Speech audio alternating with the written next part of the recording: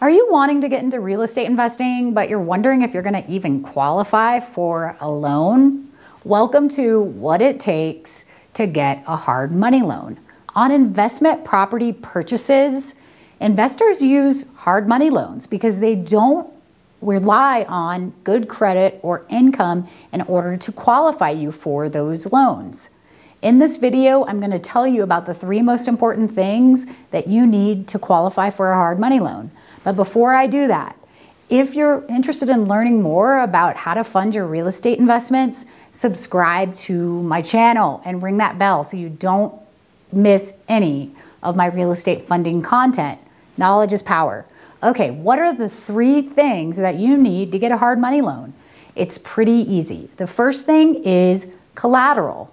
Anytime you're getting a loan, you need collateral or security for that loan.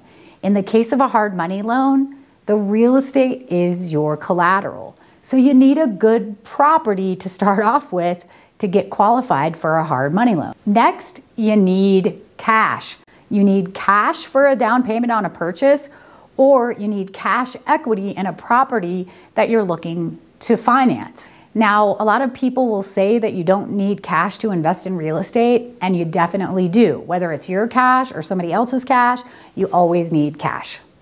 And number 3, you need an exit strategy. An exit strategy is just your plan for paying the loan back in 12 months or less. Most hard money loans are about 12 months. That means you're going to need a plan for how you're going to pay that loan back within that 12-month period. For example, if you're doing a value add and then you're planning to just resell the property, your exit strategy would be the resale, right?